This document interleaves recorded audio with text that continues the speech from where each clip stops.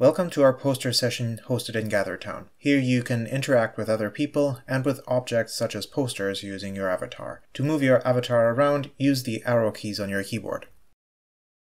To turn your camera on and off, you can click the camera icon on your video feed in the corner. Similarly, you can mute and unmute your microphone by clicking on the microphone icon. To interact with an object such as this book, walk up to it. When it is highlighted by a yellow border, you will be prompted to press the X button on your keyboard to use the object. In this case, it will open the book, which contains a list of the posters at this venue. You can press X again to close it. You will notice that the posters are set up across 4 different rooms. Let's walk over to one of the posters.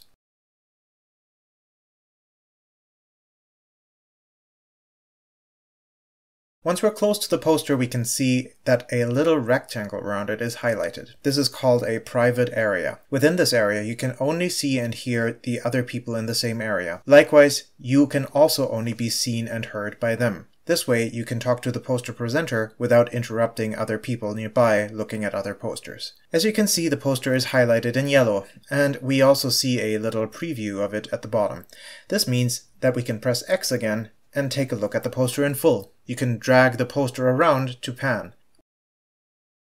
Also, on the right-hand side, you will find a little zoom button to zoom in and out of the poster.